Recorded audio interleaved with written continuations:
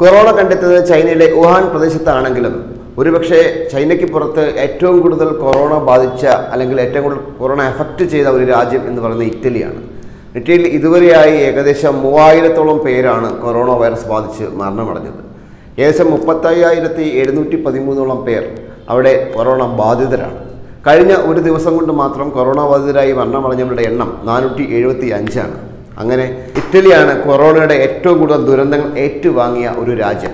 ഇത്തരം സീരിയസ് ആയ കഥകൾ വരുന്നതിനൊപ്പം തന്നെ കുറച്ച് തമാശ കഥകളും പുറത്തു വരുന്നുണ്ട്. അതായത് UK-യിലെ ഒരു പൗരൻ, UK-യിലെ ഒരു ബിസിനസ്സുകാരൻ തൻ്റെ ഭാര്യയോട് പറഞ്ഞ് വിശ്വസിപ്പിച്ചു.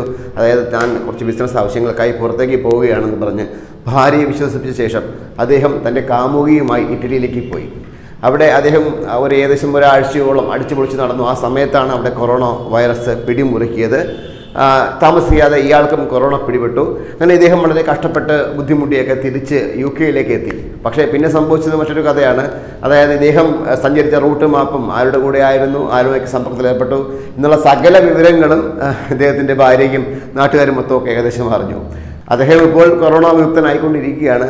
പക്ഷേ ഈ കൊറോണ ബാധ പൂർണ്ണമായി മാറിക്കഴിഞ്ഞാലും അദ്ദേഹത്തിൻ്റെ ദാമ്പത്യം എങ്ങനെയാകുമെന്ന് ഇനി കണ്ടറിയാം.